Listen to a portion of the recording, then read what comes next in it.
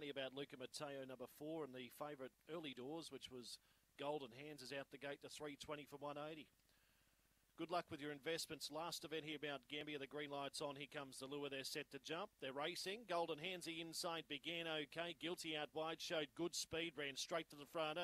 Leads by 3 to Arby's Chloe, to 3rd Luca Matteo, then Memphis Fury, followed by Santino Golden. The one-time favourite Golden Hands is last, can't win from there. Down the side, Guilty by 2 to Arby's Chloe, then Luca Matteo, followed by Memphis Fury, but Guilty's in front, and Guilty will run away with the last. Guilty by 2 lengths. Second over the line was Arby's Chloe, Memphis Fury was 3rd. Just ahead of Luca Matteo, Santino Golden Hands did absolutely naught.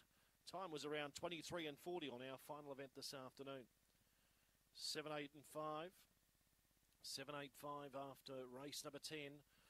And they got the money spot on there with Guilty. Number 7 was able to begin well from that outside box, or one of the outside boxes. Went across the face of the field, took the lead, and never really looked like any doubt of being beaten there. So 7, 8 and 5 into the frame there. 4 is officially 4th.